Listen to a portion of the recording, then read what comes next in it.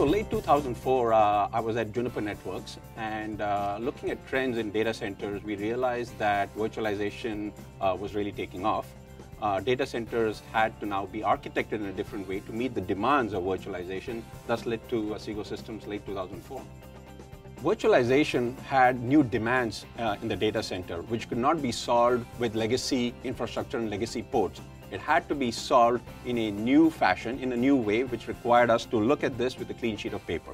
It had to go solve this problem of a dynamic data center. It had to go solve the problem which required virtual connection assets using a data center fabric approach, which had never been done before.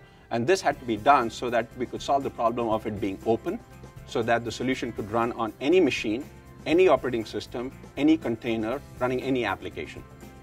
This required us to look at this at a hardware level, a software level, a management level. It required us to think about how to go solve this problem at bandwidth, at rate, with custom silicon. We wrote our own management tools to go manage the solution, which now had to work at scale. And we had to write our own control software so that all of this solution can be controlled in a seamless, flexible, dynamic environment.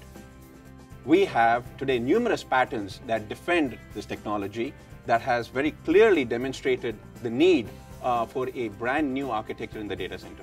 IT managers have to look at Xsigo right now, number one, because their infrastructure is dynamic. They use virtual machines, and virtual machines lead to a very natural phenomenon, which is the need to have a dynamic data center. A dynamic data center requires virtual fabrics, data center fabrics that can solve this problem.